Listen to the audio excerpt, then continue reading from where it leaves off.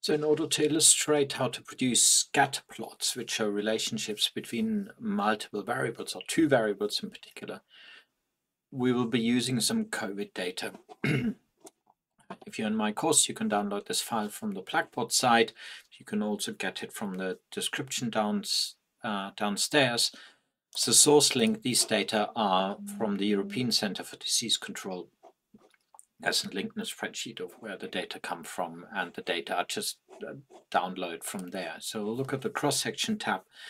What we have here is it's a sort of weekly data, but what we have here in this spreadsheet, on this sheet only, are the week 10 in 2022 case rates, COVID case rates, as they have been reported by the government. We know possibly imperfect data for just a host of countries. How many countries have we got here? Countries and territories, I should say 220.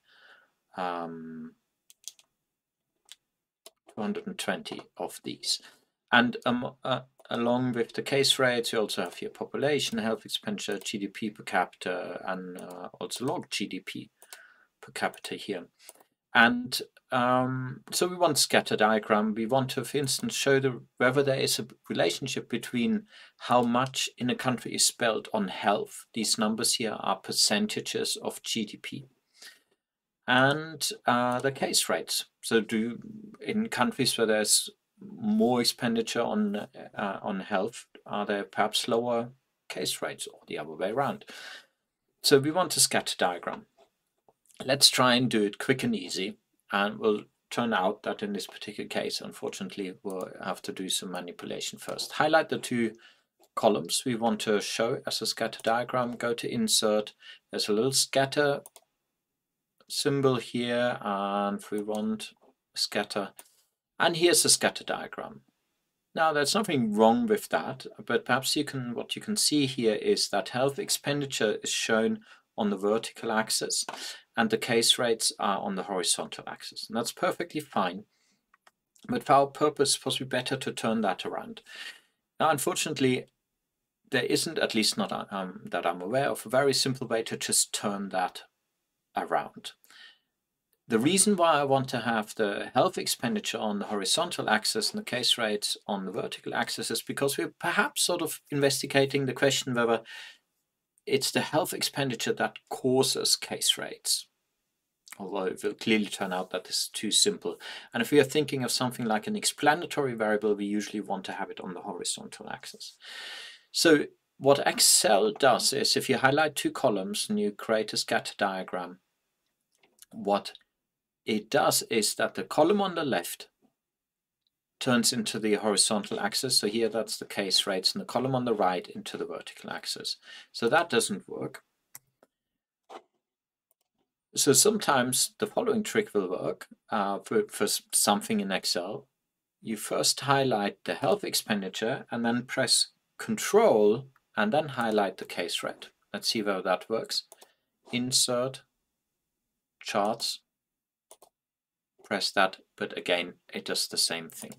So what we actually need to do temporarily is put a new column in here, and we copy the case rate over here. Now we can highlight these two columns, and now we have health expenditure on the left. So we go to Insert, our scatter diagram, and now you have a scatter plot which has on the vertical axis the case rates, on the horizontal axis the health expenditure.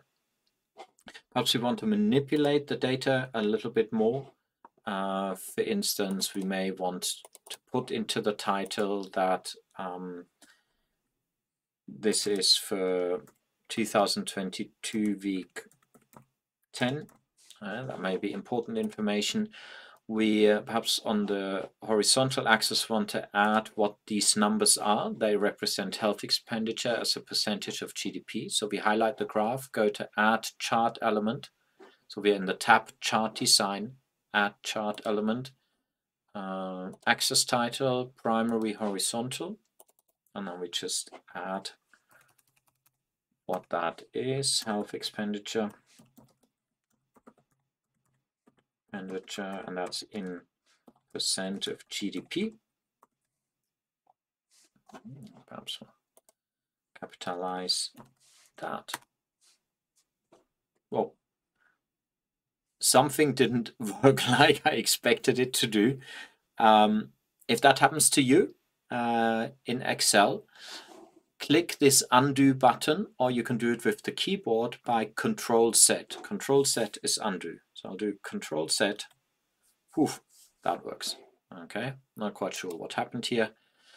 Okay, and here is a perfectly nice graph. Now we may want to do the same with GDP. Okay, where we have GDP.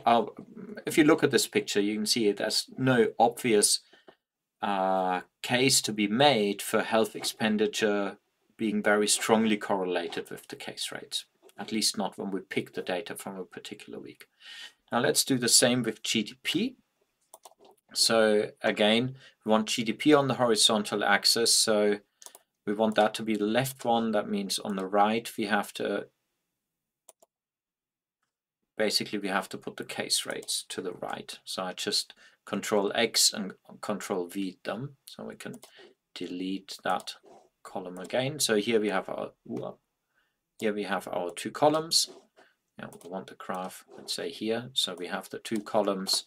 Go to Insert, Scatter, and here is our scatter diagram.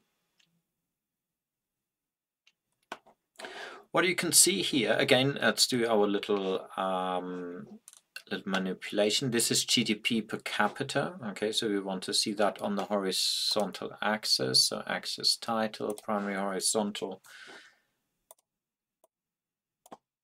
GDP per capita.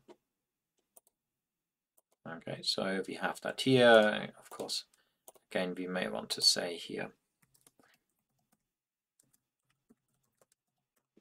from what point in time these data come. So what you can see, what's quite difficult in this graph here is that most of the countries, you see there's just a very big blue blob here, because that's so many countries which have very low GDP per capita. And then only a few countries which are up here. So when we use data like this, GDP per capita, we therefore quite often transform GDP per capita into log GDP. So this is what we've already done here. If we look at log GDP, you can see that that is just ln of that GDP number. Let's again take the case rate and put it right next to X here and V here, and put case rate next to log GDP, and let's delete that. So now we create a scatter plot for these variables. So, and what you now see is, and let's put that graph, let's just move that down here. Okay, let's firstly add that element, axis title, primary horizontal, log of GDP per capita. Okay, so firstly what you can see, the log starts over here at between 5 and 6. So perhaps we want to change the how the x-axis shows. So we go to axis options. So we double click the horizontal axis, then we go to axis options. You see it shows from minimum to maximum 14. For this case, we'll perhaps want to show it from, let's say, 5 onwards. And then the data will just look a little bit less clumped together. So now you can see there's still a lot of information here on that axis where we have very low case rates and very low GDP. So now it looks actually a little bit more as if higher GDPs seem to be correlated with higher case rates. Now there could be all sorts of reasons. Importantly, perhaps the recording system, maybe that richer countries have better systems of actually recording COVID cases. So I don't want to overinterpret this graph whatsoever. But what I wanted to demonstrate here is that it can matter in important ways whether GDP is used like as what we call a level variable or as a log variable. And the log variable just sort of rescales that in a very useful way, so we can see actually a little bit more information.